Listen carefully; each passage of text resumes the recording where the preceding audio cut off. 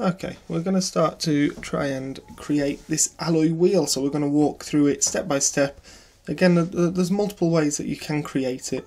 This is just an example, so we're going to start by extruding a cylinder and then cut away from that cylinder to create the wheel. You could of course do it from a revolve, which we might try in a different tutorial.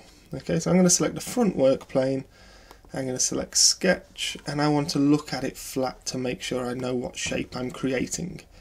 Okay, I'm going to select a circle and draw that out. Okay, I want to add a dimension because I want to work quite accurately drawing this. So when I click to add my dimension, using the dimension tool from the top, you can see it gives you the number. I'm going to create mine to be a 17-inch wheel. Okay, it goes quite big, so you just need to zoom out.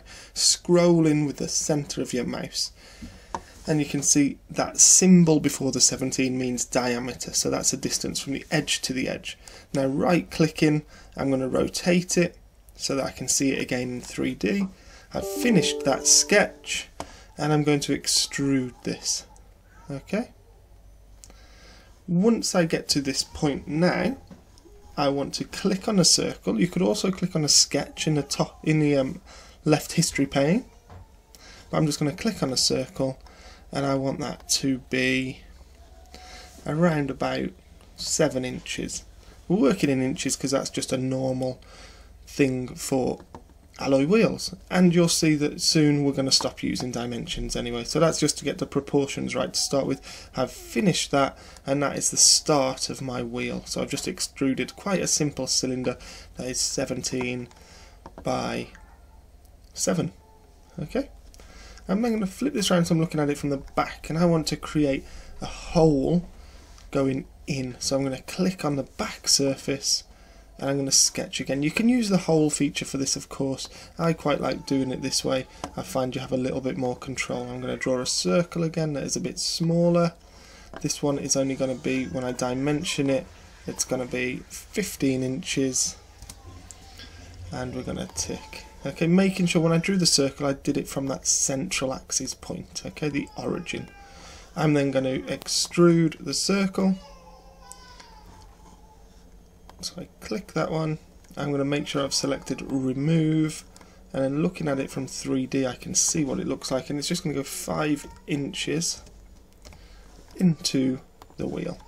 Okay, so we've got the back of the alloy wheel started, and then I'm also going to go for the front, where I click on the front, sketch. We should be getting quite familiar with this now, looking at it from the front, there, dimension, the same as the back again, just 15, 3D view, finish the sketch, extrude, and I'm going to select the circle, flip it and remove it, and I just want that to go 1 inch in.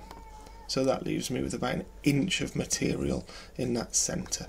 That's the start of my design.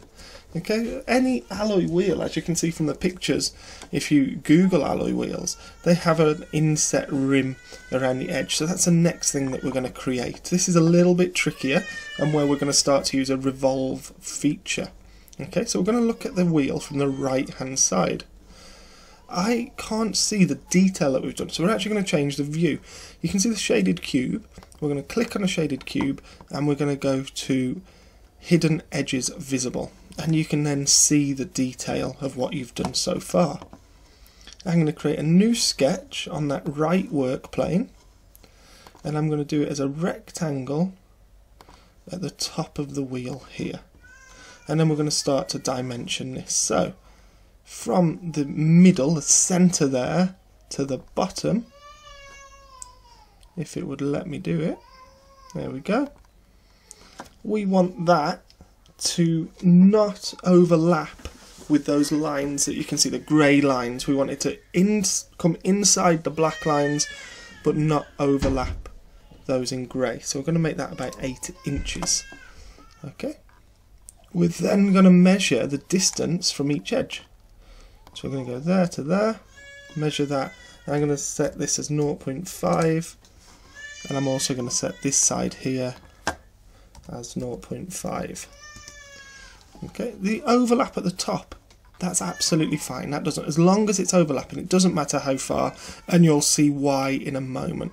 The last part that we need to do to make this work is drawing a line from that central axis horizontally across, and that's going to create an axis for us to revolve our rectangle around, and then just finish the sketch there.